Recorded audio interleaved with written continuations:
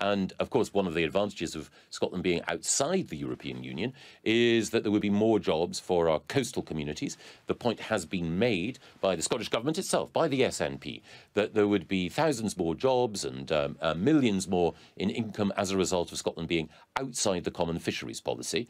But that can only happen if we leave the European Union. The Scottish Government, even though its evidence shows that we would be stronger, our coastal communities would be stronger, wants us to stay in the European Union. And of course, one of the reasons why we would be in a difficult position if the SNP got their way is that we would lose that investment.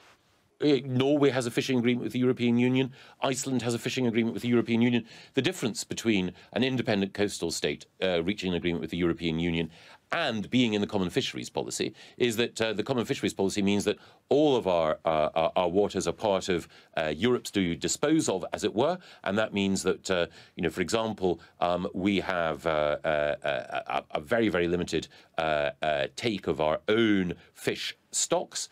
Outside, we would decide which boats enter our waters on which terms, and as well as strengthening our coastal communities, we could also have a fisheries policy that was more environmentally friendly.